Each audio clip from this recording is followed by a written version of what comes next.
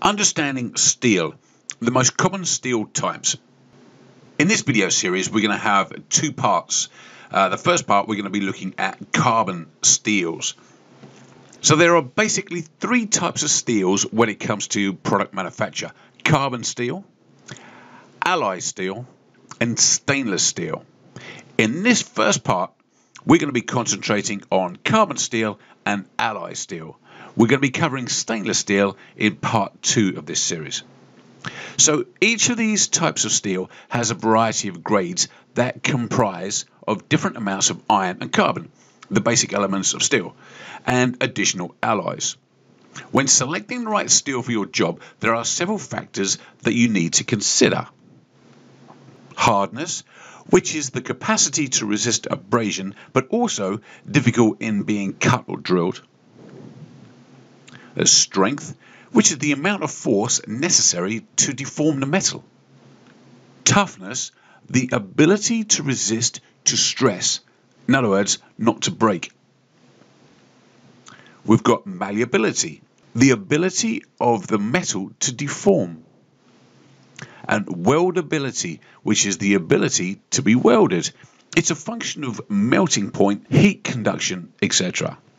So like I said, on the right hand side here, we're going to be focusing on the top two steels, carbon steel and alloy steel. So let's have a look at carbon steel. So carbon steel, which is an alloy of steel and carbon, gets corroded, but it is hard. The more carbon content, the harder the steel. Low carbon steel is strong and tough and can be case hardened if needed. High carbon steel can be heat treated to make it a lot harder.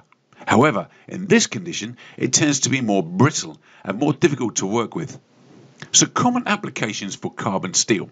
There are tubes, plates, bolts, signs, furniture, fencing, and many other common metal parts are made in low carbon steel. Professional kitchen knives, cutting tools and CNC machines, drill bits, saws, masonry nails are all made of high carbon steel. The high hardness gives blades and cutting tools a sharp edge that lasts. However, with this hardness comes brittleness, which means products tend to break easier. The disadvantage of high carbon steel is that it is more expensive and harder to machine than alloys with less carbon. It is appropriate when rust is not a concern and when the product doesn't need to withstand tensile strength. It doesn't really bend and it breaks more easily, in other words. So let's have a look at alloy steels. So alloy steels that has additional chemical elements added to improve certain properties. Some of the most common alloying elements are manganese, nickel, chromium, molybdenum, vanadium, silicon, and boron. The improved properties that alloy steel have over carbon steel are better strength, hardness, toughness, wear resistance, corrosion resistance, and hardenability. Common applications for alloy steels: construction and architecture, where strength, toughness, and corrosion resistance are a prerequisite for the material. Also, jewelry, household items, cutlery, cookware are all manufactured from alloy steel. So alloy steels can be split into two categories: low alloy steels and high alloy steels. Low alloy steels have less than 8% total alloying elements in the composition.